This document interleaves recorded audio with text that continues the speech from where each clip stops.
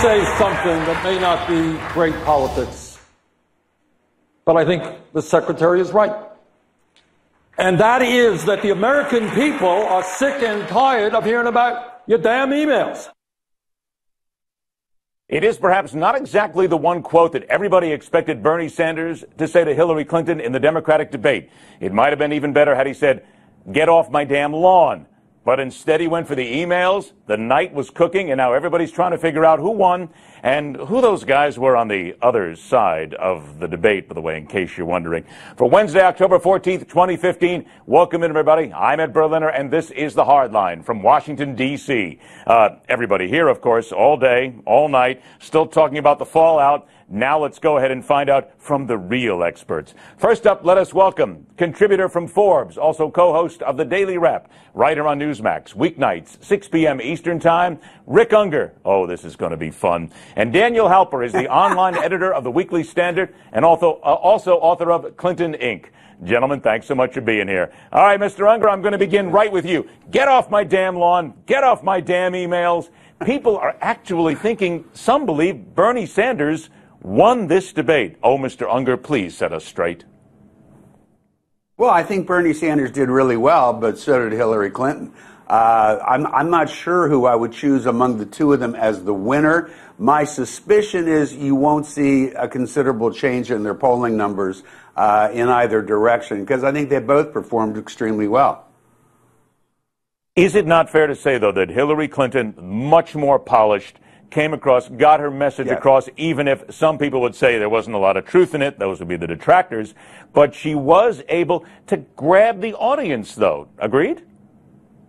She was, and Hillary certainly accomplished what she needed to do last night. But you got to remember, Bernie Sanders is not your normal politician. People know who he is, how he acts, and, you know, the one thing he showed again last night, which for those of us who have known him and followed him from years already knew, he is a stand-up guy. He really is. His answer on the email thing and what he had to say was extraordinary and good for him. He's a stand-up guy. He doesn't play a lot of politics. He tells you what he thinks, and that's why, for his base, for the people who have been following him, he delivered big time, and who knows, he may have picked up on some people who didn't know him before if they appreciated that kind of behavior. But both of them, they really did. Hillary accomplished what she needs to do. So did Bernie. Daniel, it's fair to say that, as Rick just mentioned, that Bernie Sanders spoke to his base. There's no doubt. The people who wanted Bernie Sanders before still love him after how he performed last night. But in your opinion, did he do enough to grab those who aren't Bernie Sanders fans, to grab somebody from Hillary Clinton, from Martin O'Malley, or somebody who's not quite sure? Well, let's be clear. Martin O'Malley doesn't have any to grab from. It's a three-person race. Here I am just trying to be nice, and you had to go ahead and bring reality into it. Okay. Yeah, listen, I get to agree with Dan right out. I thought if he were half a decent candidate, he'd be able to put up a fight. Obviously, that's not the case. It's basically a three-person race. We have Hillary Clinton, Bernie Sanders, and Joe Biden. Now, Joe Biden hasn't. Wait a minute. Who? Excuse me. Who? Joe. Who is this Joe Biden you speak of? Exactly. He's the sitting vice president of the United States, and he's considering, by his own admission, entering the race, but he hasn't yet. But nonetheless, he's taking up a certain portion of Democratic voters at this time. Between Hillary Clinton, the people on the debate stage, Hillary Clinton and Bernie Sanders, the key question is, did they lose supporters? I don't think a single one did. I think if you've gone through all of Hillary's scandals and you still support her and you went into last night's debate watching it, I don't think you could have looked at Hillary Clinton and said, she's lost my vote now after everything that's happened. Bernie Sanders, he's a bit eccentric, obviously. He's a self-described socialist.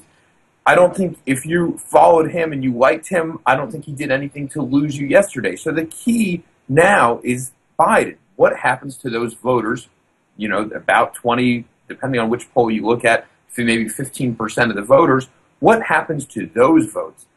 If Biden enters, and if he enters, it will have to be in the next week or two, so we all assume, what happens to those voters if he enters, and what happens to those voters if he doesn't enter? And I think that's the key question. And so, in a way, I don't really think last night's debate mattered that much. I don't think it's going to factor into the way Biden's looking at the race. I don't think it's going to factor into the way voters on the Democratic side are looking into the race. It needs to either firm up and have 3 people, or narrow down and have only 2 people, and then subsequent debate, subsequent actions by the campaign can matter. But it was important, I should add, that Hillary Clinton didn't stumble out of the gate, that she was able to reassure her supporters that she was okay. And it's all, I mean, same with Bernie. It's very important not to lose supporters along the way as you're trying to pick up new ones. And so in that regard, I think they were successful. Rick, let's turn to the one comment, of course, when we played coming in. Oh, wait, go ahead. Go ahead. I'll let you get in there. No, I was just going to say, I thought that was very reasoned and accurate analysis of what took place. I will add one thing. What did strike me, there appeared to be a slot somewhere between Bernie Sanders and Hillary Clinton on certain issues where I thought, boy, that's where the vice president would fit right in. He would fit right in between them in that slot. That might have encouraged him last night, but I've got a funny feeling overall, as he was sitting there watching it and not seeing Hillary stumble, if anything, she's solidified. I think it probably puts more pressure on him to not come into the race after what he saw. But I would wait a not minute. Let me lay go ahead money and question that then, because I want to question on that, Rick, because if you look, let's take Bernie Sanders out of the mix. There was nobody else on that stage last night. There really isn't. So if That's right. the Democratic Party is looking for someone to challenge Hillary Clinton, all these scandals that are sitting around her right now, wouldn't Biden then be the logical choice with what you alluded to and what people are knowing, that he could come in and he could be a really hard debater, really get some good issues. He could draw her out and find the flaws, yes? Those are fair points. They really are. But there's one thing that I think we in the media have a tendency to do. I think we may be overstating and overestimating the scandal element. As I talk to Democrats out there, those who support Hillary, not so much those who support Bernie, they're not as bugged by the email thing as maybe they should be. But they're certainly not as hot and bothered about it as we in the media are and as the Republicans understandably are. If the email thing leads to some action by the Justice Department, everything I just said goes out the window. Different scenario. But if it doesn't, then I think we make too much of it and Hillary will blow right past it. But Mike Biden, Daniel, let me get to you here with regard to the comment that we made, because I want to make sure that right at the top we talked about the emails here. In your opinion, did Bernie Sanders miss a chance here? I mean, let's face it, he was the nice guy that he said he would be. But as far as people know, insiders, Hillary Clinton will have no compunction whatsoever to go after Bernie Sanders if it gets down and dirty. And in this time, didn't he miss an opportunity, instead of just saying nice things, to go after it a little bit, make some news? she did go after him on guns and on other issues last night. No. I'm talking about him going after Bernie Sanders, going after Hillary on the emails. Yeah. He was very nice to her about it. Don't do that. Go after her. She'll come after him anytime she wants. Exactly, as she did a little bit last night. But my point being is that I think that was Bernie's way of saying, hey, guys, I might be a crazy old man, but I am human, too, and I can sort of relate to you, and I can put the Democratic Party around us, and I can sort of unite us. That's sort of the kindest way to look at it, that it was sort of a smart move in that regard. My sense, though, watching him in particular, but also all the other candidates, is that in the back of their minds, they know Hillary Clinton's going to be the Democratic nominee, and they don't want to annoy her. They don't want to alienate the future standard bearer of the Democratic Party. So they'd rather kind of suck up to her and kind of be nice to her. And, you know, because look, if she becomes president one day and you're Bernie Sanders and you want to get your agenda, or you want to have favors, or you want to be ambassador to Senegal or something like that, you're going to want to be nice to the president of the United States. And I think they're trying to curry a little favor. At the very least, I think a lot of them are trying to hedge their bets at this moment.